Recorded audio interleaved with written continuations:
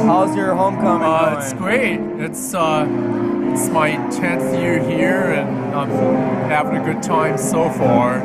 Did you like the tailgate food?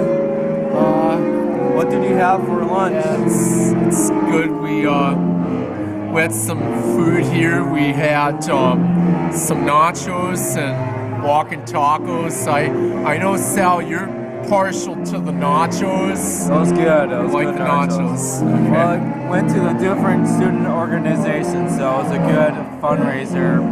Yeah, to benefit them. Yeah, that's pretty cool. You can help out the student groups.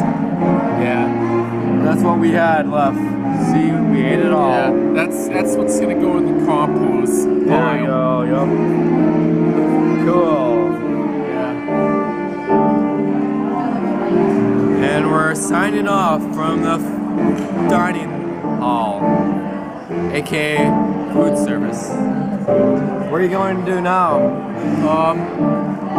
Well, we have the football game starting on actually right now. Starting right now. 1 o'clock. What are you doing at 1 o'clock? We're gonna hit up the bookstore, and I'm gonna go to a workshop with Guante, a rapper and spoken word poet from the city. So you'll be performing tonight, cool. right? Yeah. And then tonight we have the UMM concert, and this afternoon we have the John Imholt gathering, remembering John Imholt at the LaFave House. Cool. So that's who the Imholt Hall is named after, so it's going to be good. All right. Yeah.